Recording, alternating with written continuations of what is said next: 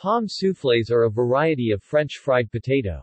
Slices of potato are fried twice, once at 150 degrees Celsius 300 degrees Fahrenheit, and a second time after being cooled, at 190 degrees Celsius 375 degrees Fahrenheit.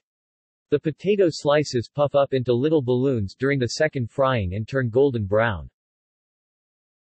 Pommes soufflées were, according to a famous legend, discovered by chance on 24 August 1837, when Queen Marie-Amélie and other notables were delayed in their arrival for a meal at the Pavillon Henri IV in Yvelines after inaugurating the first passenger steam-powered railway in France.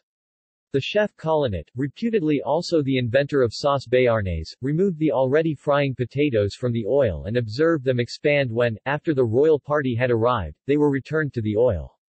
This story has been disputed on a number of grounds.